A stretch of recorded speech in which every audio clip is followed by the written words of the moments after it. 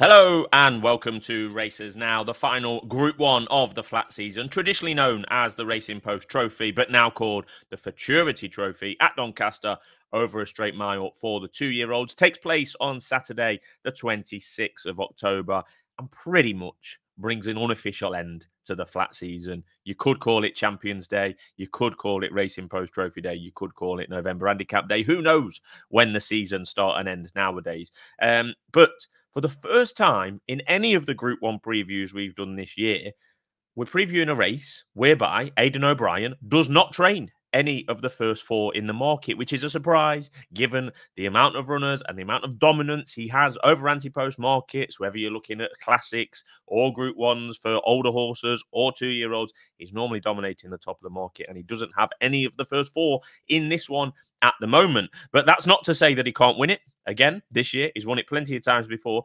O'Brien actually at the moment has 20 of the 44 entries currently in the Racing Post Trophy. He's got 20 of the 44 entries, just the 20. So yeah, he's no doubt going to have a big say on this one as well at some stage.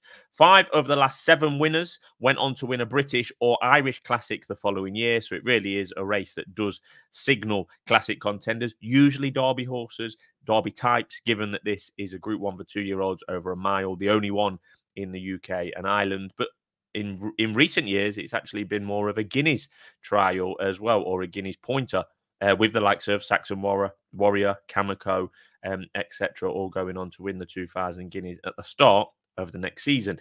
6 of the last 10 winners have been favourites at 2-1 or lower, but that looks unlikely this season, as we speak, the market is currently 4-1 the field, with Wimbledon Hawkeye heading it. That's following Wimbledon Hawkeye's Group 2 Royal Lodge win last time.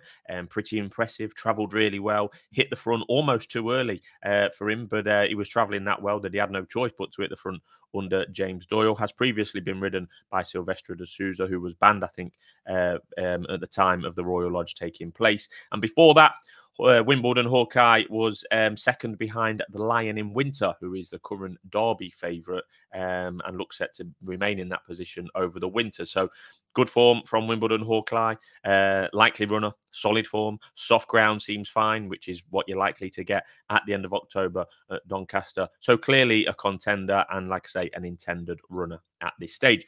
Whilst we're on Wimbledon Hawkeye, it is worth mentioning the one that was second behind him in that Royal Lodge Stakes that is 4 times the price, and that is Royal Playwright. Deserves a mention at this stage, you must say.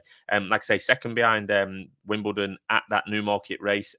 Still showing signs of greenness was Royal Playwright. I mean, it was only his 3rd career start for Andrew Balding and Oisin Murphy. Definitely closing on Wimbledon at the line, but he was well clear. And Wimbledon actually started running around a little bit. Green himself. Royal Playwright also green, and at 4 times the price would definitely be of interest if declared, particularly with that current price disparity between the two.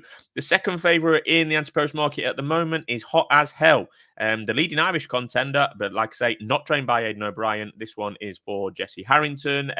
This is a son of Two Dawn Hot, won the Group 2 Beresford Stakes last time, and has formed behind the likes of Omri Matisse and a bit further back, Scorthy Champ, a Group 1 winner in his right before that. So, yeah, running to a decent level over in Ireland. I'm not sure on the running intentions for Hot As Hell, but he's certainly been left in at this stage, and it may be one to look out for on Monday, the 21st, as the 5-day decks are made.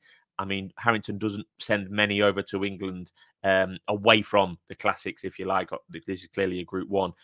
But I just wonder with this Hot As Hell, he has been a little bit quirky in his career so far. He gets saddled at the stables rather than in the pre-parade ring. He's worn a red hood in the prelims before now as well, and they've just been trying to keep a lid on him. They've said that publicly. So is he going to be one that, as a 2-year-old, wants to travel at this stage in his career? Yeah, I'm not quite sure. And if you watch back that Beresford for Hot As Hell, he was ridden and off the bridle plenty early enough at the Curragh there, and needed every single yard of the mile if it was up to me, I'd be putting him away until next year. If he was mine, he's done enough this year. He's won that Group 2 Beresford, which is always a good, certainly a good marker over in Ireland. But yeah, this is a Group 1, and maybe to get a Group 1 on his page as a 2-year-old would be clearly a big plus. But I just wonder, with his quirkiness, with his connections, with the way that I think he needs way more than a mile in time, don't know if this Racing Post Trophy is the right race for him, but we will see. It's an anti-post market that we're looking at after all. Ralph Beckett just keeps getting better and better, it seems, at the moment. Can do no wrong. ARC winner recently, and just every single year getting better, and is really at the top table now. He has got Maturi Bay entered at this stage, although we've not seen him since the end of August, which would be a question mark. He's only had 2 starts so far. Won a novice race at Leicester, then into that Group 3 Telario at Sandown, which is turning out well. He was in front of Royal Playwright that day and behind Field of Gold, who I think is a good horse. So yeah, not seen since the end of August, and there is plenty of 2-year-old racers at this time of year that Maturi Bay could have ran in, and he's missed a fair few of them. So that is a question mark there, but he's certainly got potential, and he's currently 6-1 in the market. Moving next on to Juddmonte, and it's been a really strong year for them for 2-year-olds. Field of Gold, I mentioned earlier, he's also entered in this, but unlikely to run, given that he was well beaten on ARC Day, but you wouldn't put it past him. So yeah, Juddmonte have got a quite promising bunch of 2-year-olds spread across a range of trainers, and the one there that nearest the top of the market for them for this Racing Post Trophy is a horse called Detain. 2 wins in novice races at Kempton so far by a combined 9 lengths, but this is a chunky step up in quality and class, and it wouldn't be the usual Gosden style to go from 2 novice races to a Group 1, in my opinion. But if the Juddmonte boys want to give it a go, I'm sure John and Thady will take heed and do so. But yeah, Detain, full of potential. But like I say, made his debut in August on the all-weather, winning well. Then again in early October, just a few days ago, winning by 7 lengths that time. But is he going to be taking the jump into Group 1 company at this stage in his career for the Gosdens? Not their usual style, but I wouldn't put it past him. Charlie Appleby has had a strange year, really, let's be honest. Very quiet at some of the major flat meetings in Europe. Didn't have a runner at ARC weekend at all on the Saturday or Sunday at Longchamp. You have to remember he had a very quiet Royal Ascot, a very quiet Goodwood, etc. Although he had a Group 1 winner at Goodwood. But in terms of number of runners at the major flat meetings, he's not had that many. Maybe it's because he has not got the horses, but with his older horses, has been mopping up big prize money in North America seemingly every week. But saying all that, some people might side on the side that Charlie's had a quiet year for Godolphin, but then he rocks up at Newmarket for Future Champions weekend on the 11th and 12th of October and wins both juvenile Group 1s. Desert Flower in the Fillies Mile, and then I forget the name of the horse that won the Dewhurst as well. So yeah, he's just won. He's just mopping them up. He also won the Dewhurst winner. Also won the Middle Park a few weeks earlier. So the big takeout being when Charlie Appleby does try and run in a big race in the UK, he's not doing so just to make up the numbers.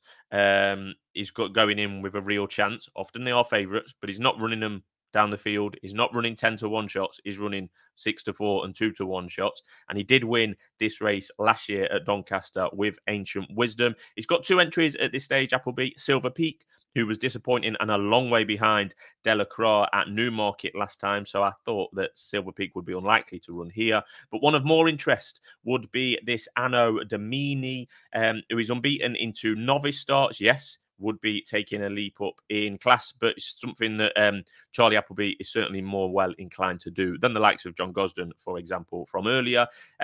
He's clearly not one to be betting anti-post, this Anno Domini, given that he's not been seen since early July. So he ran at Newbury in a novice race in June, in the middle of June, then ran early July in another novice race at Sandown under a penalty, won well there, but hasn't been seen since. So from an anti-post perspective, you certainly couldn't be looking to back him, but would be of interest if turning up on the day, given what we said about Appleby's record and the way that he manoeuvres horses. And like I say, they're only running if they've got a big chance in these Group 1 races this year more than ever.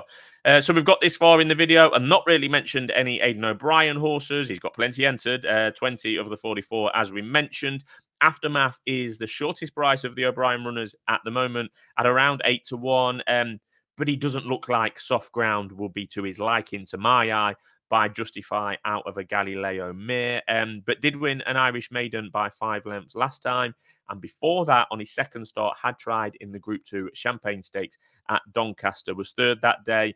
It didn't look a great renewal of the Champagne Stakes. Aftermath wouldn't be my idea of being one of Aidan O'Brien's top notchers this year or next. That could come back to bite me. His next in the market is 10-1 Delacroix. That would be more likely of a runner in this race in my book. Winner of the Group 3 Autumn Stakes last time at Newmarket. Had to work pretty hard for it, but he looked like a out-and-out middle-distance prospect in that Autumn Stakes when winning, battling hard late on against a Rafe Beckett horse. He might not be quick enough at this level, at this time of his life, in the straight mile at Doncaster. Like I say, I think he needed every yard, but he could well run, and there's a whole host of other O'Brien horses entered. We're not going to go through every one, but the market suggests at the moment that they are the two most likely runners. We've got horses in there like Camille Pizarro, who eventually, as an outsider, won a Group 1 on his last start. That was at Longchamp over 7. I don't think he's going to stay a mile this year. That is for sure. And then we've got Expanded, also for O'Brien, who was second in the Dewhurst. Shadow of Light was the Godolphin horse who I forgot his name of. But yeah, Expanded ran really well in a strange race. They spread across the track in that Dewhurst, and Expanded was second. They think he's one for next year. Definitely would stay if turning up, but then we're just questioning which ones are going to turn up. The other one worth mentioning is Stanhope Gardens, who was second behind Delacroix in that Autumn Stakes. Again, battling really hard for Rafe Beckett. So he's got a couple of contenders in there as well. And yeah, there's all sorts of entries at this stage. It's likely to be soft ground. And I think Wimbledon Hawkeye is very likely to turn up. And there's given that I would question that the next 3 in the market, Hot as Hell, Maturi Bay, and Detain, for different reasons, whether that be travel, inexperience, ground, I think they would be less likely to turn up. I hope they do to make it into a good race, but I think they would be less likely to turn up. So you might be inclined to say that at the moment, as very much an intended runner, gets the trip, gets the ground, and got the form in the book, Wimbledon Hawkeye might be a good idea to back at 4-1, given I think it will go off a lot shorter. I'm not putting up as an official bet, but just from a market and how the market's going to change, and I anticipate it to change in the next few days, it could be a bit of a shake-up, given there's quite a few that might not run, and we've got absolutely no idea what Aidan O'Brien is going to do with his 20 entries. I'm clinging on to the flat season here on Racers Now. This is the final Group 1 of the season in the UK, but we will look forward to things like the Breeders' Cup, maybe even the Japan Cup, and obviously SD will be back to talk all things jumps. And remember, next Tuesday, the 22nd of October, we're having a jump season phone-in, so any followers and listeners and subscribers that want to jump on, have a chat, have a debate with SD and myself, and tell us what you're looking forward to for the jump season, please feel free to do so. We'll be back soon here on Racers Now.